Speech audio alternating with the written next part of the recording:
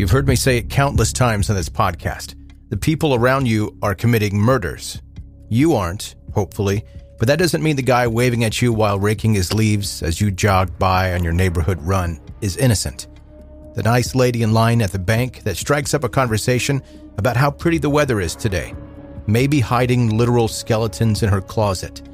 The simple fact is, there are people in this world that act without remorse, without inhibition. The compulsion to kill, plus a sinister plan to carry it out, is what we are talking about today.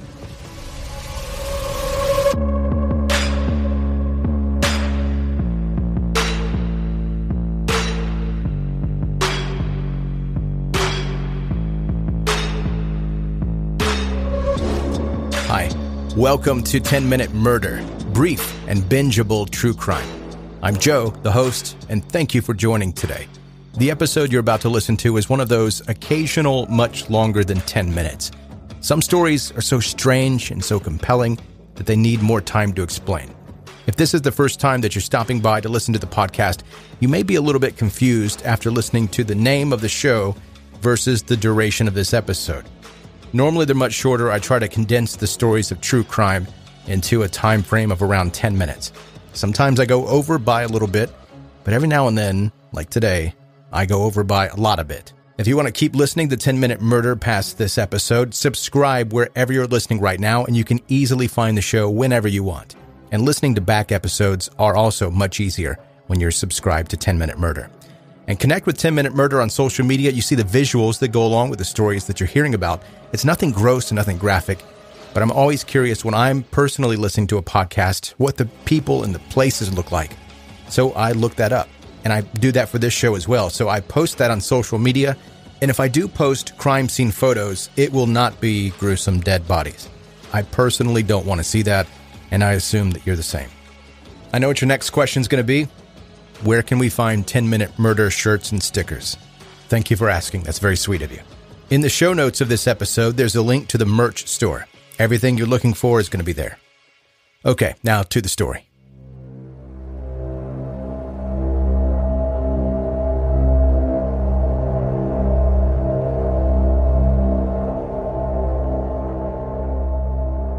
They say middle children are often excluded. They weren't raised as carefully as the eldest, and they aren't cared for quite like the baby. In the situation of Israel Keyes, he had an extreme case of middle child syndrome.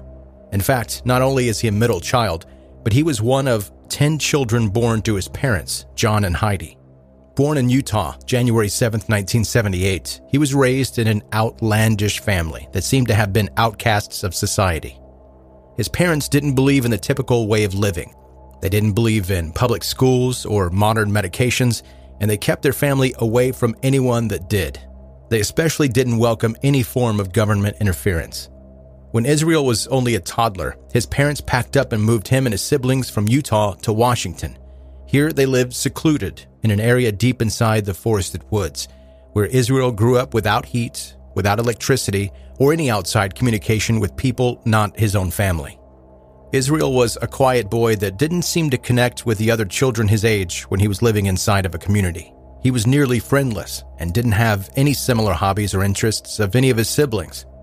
He also grew up in a family that worshipped a less than favorable religious party. While in Washington, his parents left the Church of Jesus Christ of Latter-day Saints and instead became fundamentalist Christians and joined a white supremacist church. They heavily supported the views and pushed these onto their children, something that shifted the upbringing of Israel. But they didn't settle down there. In the late 1990s, they again packed up their family and changed locations to Oregon, where they settled into an Amish community.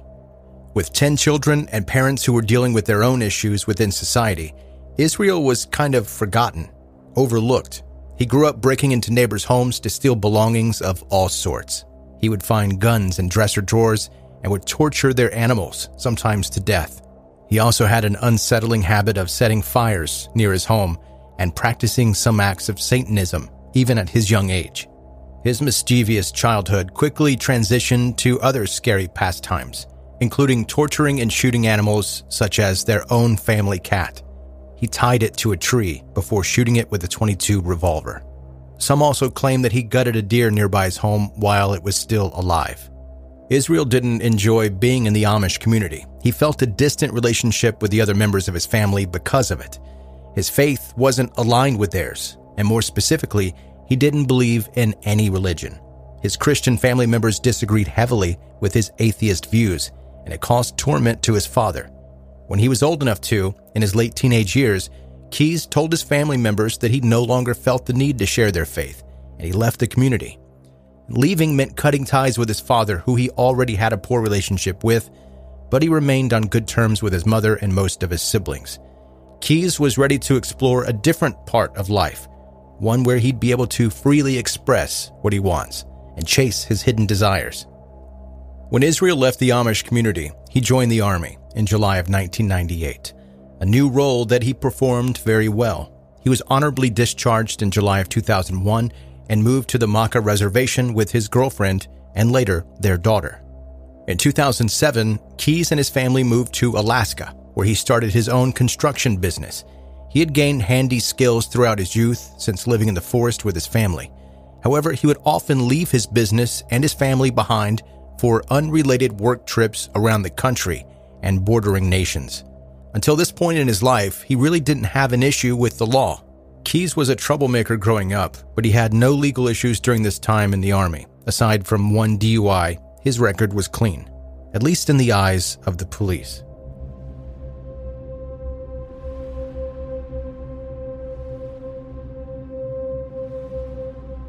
On the evening of February 1st, 2012, Samantha Koenig was working at a roadside espresso stand in her small town of Anchorage, Texas. She was expecting to be picked up by her boyfriend and taken home after her shift, as she did most nights. But after multiple unanswered calls and not seeing Samantha leave the shop at closing time, her boyfriend began to wonder where she went. It was unlike her to not pick up her phone, especially when they had plans made. Her boyfriend eventually left the shop and went home, assuming that Samantha had changed her plans without updating him. But after multiple hours of no communication, Samantha's boyfriend's phone eventually received a text notification. It was Samantha. But it was a strange text, something that was not expected from her. She was talking about going on vacation because she was tired, and even told her boyfriend that she had just left. But her boyfriend knew that this text was not from Samantha, at least not willingly. Something was wrong. And so the next day, when law enforcement was contacted, the investigators looked back on the security camera videos from the store. At around 8 p.m., the video surveillance recordings show Samantha cleaning up the store in her normal closing process. She's alone in the video, and it looks as if she's beginning to pack up all of the things that are currently in the storefront and move those to the back. A masked man walks up to the window. Samantha's posture changes, and for a brief moment in the tape, you can see how she appears to be afraid. Then Samantha holds up her hands as if there was a weapon being pointed at her.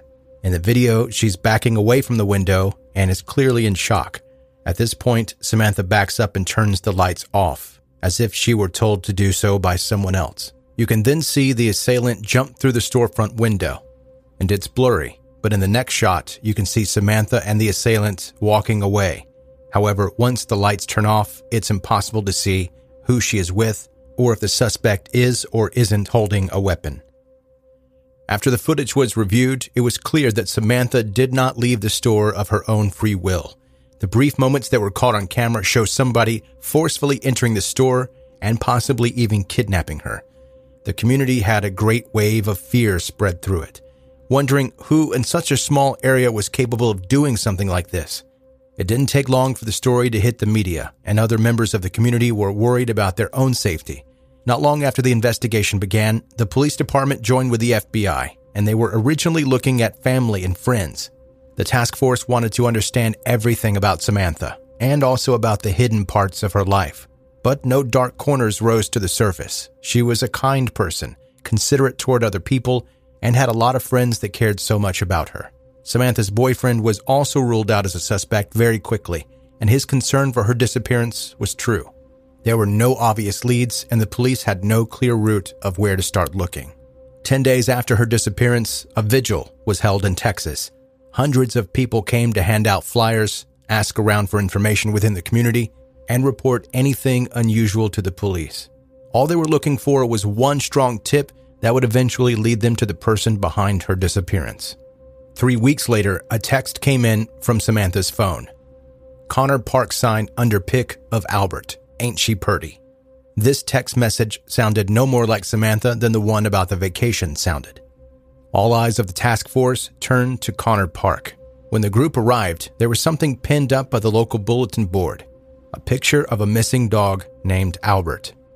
And right underneath it was a plastic bag with a photograph and some sort of clipping inside of it. When the police examined the evidence, they noticed that they could see through the transparent bag. There was a typed-out note and a photo of Samantha. It was a ransom note demanding $30,000. The kidnapper wanted it immediately deposited into Samantha's bank account. The photo of Samantha was holding the daily newspaper, proof that she was still alive today. Later that day, Samantha's father deposited $5,000 into her account. Several hours later, that withdrawal was taken, using Samantha's ATM card from a nearby bank. Video surveillance of the withdrawal was caught, and it wasn't done by Samantha. The video shows a man covering his face with a mask, wearing dark clothing and gloves. By the time that they arrived at that specific ATM, they had missed the suspect by minutes. 1 week later, another withdrawal was made again from Samantha's account. But this one was different. It wasn't from the same ATM or even within the same area. This one was from Wilcox, Arizona, nearly 4,000 miles away from the original withdrawal. The withdrawals continued. They followed the trace of the ATM withdrawals and were able to note that the perpetrator was steadily moving east along a single highway. Fortunately, in one of the surveillance videos, they were able to see a white car in the background, specifically a Ford Focus. And even luckier, the image was clear enough that the entire license plate could be determined. Investigators were able to track down this car on the highway and followed until they had a reasonable cause to pull him over. When they observed the vehicle speeding, they stopped it and asked him for identification. The man behind the wheel was Israel Keys. Israel, however, was not a name known to the police because he didn't have a criminal record and he wasn't somebody that they had been looking into as a suspect. They did, though, search his car and cover all ground just in case. In the car were Samantha's ID, debit card, cell phone, and a gun. They also found a disguise, including dark clothing and a mask that matched the photos of the man caught at the ATM machine. But Israel was the only person in the car. Where was Samantha? Keys was taken into custody on the spot. 2 weeks after being arrested in Texas, Israel was extradited to Alaska. The police were still unsure of whether he was Samantha's kidnapper or if he had just come across her bank card and was finding these withdrawals out of luck. But it didn't take long for Keys to break under the pressure. Not long after being held, he admitted to the murder of Samantha Koenig. During his confession, Keys admits to pointing his pistol at Samantha. He claims he chose her at random at night after an impulse to find a victim. After entering the coffee shop and leaving with her, they walked off into the night where Samantha attempted to run away. After catching her, he promised that once the ransom money was delivered, he'd let her walk free. Instead, Keys drove Samantha back to his family home, where he chained her up inside of his small dark shed. After sexually assaulting her multiple times, he strangled her to death. Within hours of killing her, Keys and his family left for a Caribbean vacation. When he returned, he took her up to the lake 35 miles north and disposed of her body parts underneath the ice. He also caught a few fish while he was there to take home for dinner. The FBI team was able to recover Samantha's body. The initial investigation had police on their toes, but the darkest parts were yet to come. If Keys was living a double life, having a family and a child at home, while also kidnapping girls on the side, how long had this act been going on? As it turns out, longer than the police had expected. The FBI began to dig into his background, including his travel records, cell phone records, and even financial statements to find out everything about Keys that would point to any possible past crimes. He had a long and ambitious history of traveling to different states across the U.S., seemingly without reason. But with little information available to them, the police needed Keys to agree to have a conversation with him in order to expose what he had done in the past. In other words, they needed a confession. Israel asked for one thing in return. He would tell the FBI all about his past crimes as long as they gave him a date for his execution. Once it was clear that Keys would be put to death, he began to speak.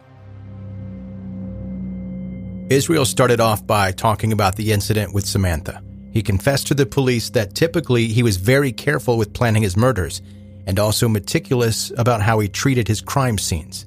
He said that this time he was at odds and he felt out of control. While he normally would have left no evidence behind to be caught, this time he wasn't as smart. Usually he would let his victims come to him, but this time he acted on an impulse. He continued on speaking about some of his victims and also the patterns of his attacks. He claimed that he never planned a victim beforehand and that he had no specific pattern in order to avoid a connection between his crimes. He killed and attacked at random. He was also a meticulous planner beforehand. He planted murder kits around the country where he could safely find and dispose of weapons in the case of future crimes. There were up to 12 of these kits buried across the United States and possibly even other countries, and there may be some still remaining hidden. Keyes gave them the names of 2 victims, a married couple in Vermont. Their names were Bill and Lorraine Currier, and after some investigation, they were in fact missing for some time. They had vanished in June of 2011, leaving their families with no trail to chase. Israel claimed that he flew into Chicago and then drove east. He intentionally planned that trip with a homicide in mind, but he had no victim planned out, aside from knowing that he was planning for a couple. He stayed at a hotel in Essex, Vermont, where he dug up a bucket that he had buried years prior filled with ammunition and firearms. It was clear that Keyes was prepared to kill whenever he felt like it. He had plotted for years and planned ahead, and when the time was right, he took advantage of it. That evening in 2011, he went looking for a house with a couple in it. The Currier's garage was open, so it was easy enough for him to wander inside. He made his way into an unlocked door and rushed the victims. He first tied them up and then later took them out to his car and drove them to an abandoned farmhouse that he had already scoped out beforehand and prepared. First, he assaulted Lorraine, and when he noticed that Bill had almost completely untied his restraints and was close to being free, he shot and killed him. Then Israel turned to the wife and strangled her with his bare hands. Not long after their murders, the house was demolished, along with the evidence that likely would have led to the conviction of their murderer. The one item that they found that did link Keyes to the crime was a fingerprint on an ammunition case found on the scene. His admissions began to grow as he named more and more victims. Keyes began to tell them all about his first attempt at murder, which was roughly in 1997 or 1998. In this instance, he abducted and sexually assaulted a young woman who was between the ages of 14 and 18 in Oregon. He was able to separate her from her group of friends in Maupin, Oregon. And out of fear, she was rambling on and on about random things, and she eventually managed to get into the head of Keyes. Out of remorse, he let her go, but he vowed to never do it again. He said this particular time he didn't feel violent enough, but he knew in the future he would be able to work up to it. Keyes never did find out if this was reported to the police, but he vowed to keep his crime and personal life separate from now on. He would no longer kill or hunt in the city in which he lived. He also vowed to dispose of victims far away from his family life to further separate himself from his crimes. Sometime after this is when he left to join the army.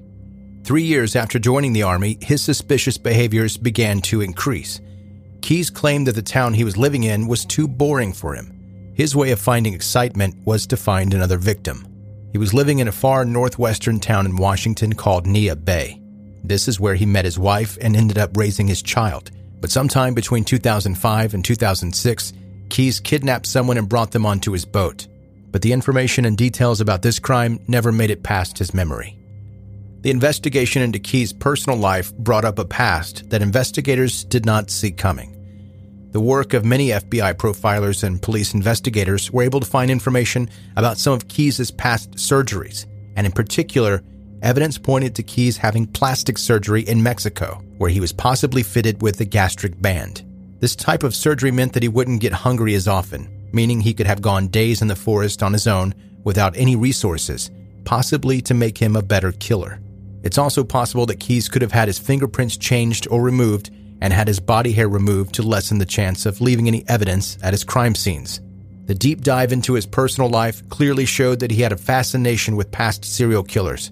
He had done his research and had followed past murderers to understand how they got away with their crimes and what they did during their murder sprees. And investigators, while speaking to his family members, came across some information that helped them find out that he had actually spent time with his mother and siblings in Texas shortly before he was captured by the police. During the visit, his family had noted that something was not quite right with Keyes. They were attempting to have him reconsider his atheism, and they even had a pastor present to speak to him. Keyes confided in them, saying that they had no idea the depths of the darkness that he had gone to, and that they did not know the truth about what he had done. It was clear that Keyes' family had a suspicion that something about him was not normal, but still, no authorities were warned about his strange and unruly behavior before it was too late. Before any more information could be extracted from him, Keyes took his fate into his own hands.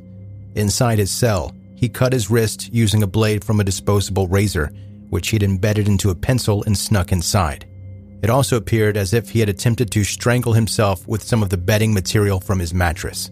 Inside his cell was discovered to be a blood-soaked suicide note written with strange, eerie passages like, "Crushed like a bug, you still die." Months after his suicide, investigators found a series of 11 skulls sketched underneath the bed of his jail cell. They drew conclusions from there, some of them guessing that the 11 skulls represented 11 victims. That would leave 7 unnamed victims of Israel Keyes. Police believe that Keyes' actual first victims were 2 teenage girls between the years of 1996 and 1998, even though he's admitted to authorities that his first murder occurred in 2001. Other killings have supposedly been linked to him without concrete evidence and also without the possibility of a confession. There is one final victim that the police believe belonged to Israel Keyes. Deborah Feldman went missing from New Jersey in 2009, and her body was never recovered. With a lack of forensic evidence, they were unable to verify this link, but the FBI and local police forces claimed that they're confident about the connection. They're also confident that some victims may have remains in other states. His travels also extended all the way up to Montreal in Canada. When he was alive and the police questioned him about killing anyone in Canada, his response was, quote, "Canadians don't count." It was clear after the investigation finished that Keyes was looking for a way to tell his story to whoever would listen. It isn't often that the investigators find someone so wrapped up in their own mischief that they are able to get them to talk by promising them a date of death. But in Israel's case, he was so enticed by his own crimes that he was willing to share this information with anyone who would listen. To this day, the question still looms about who Keyes really killed. Random victims at random locations at random times. With no method to his madness, what was the driving force for his gory hobby? According to Keyes himself, this was something that he could control in his life, and it was something that he just simply enjoyed doing.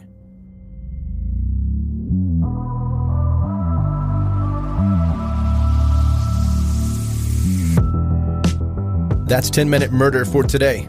Brief and bingeable true crime. Well, ordinarily it's brief and bingeable. This one is probably double the length of the normal episode that you'll hear. As I mentioned at the beginning, if you are a new listener to 10-Minute Murder, please subscribe wherever you're listening right now. And that does 2 things. That helps you find the show easier when you want to listen. And it also ensures that you get the new episodes as soon as they come out. You just open the app and then boom, it shows you the newest episode right there immediately. Connect on social media with 10-Minute Murder. If you need help with that, there are links in the show notes of this episode, or just as easily, you can go to whatever social media platform you want to follow the show on and type in 10-Minute Murder, the number 10-Minute Murder. If you have friends and you think that they could be into brief stories of true crime, let them know about 10-Minute Murder. And also, ratings and reviews really help the show grow. If you listen in a place that allows that, there are several places, Audible, Apple, Spotify being a few of them. Rate and review the show with 5 stars, and it really helps other people find it. Thank you for listening to 10-Minute Murder. Be safe and make good choices.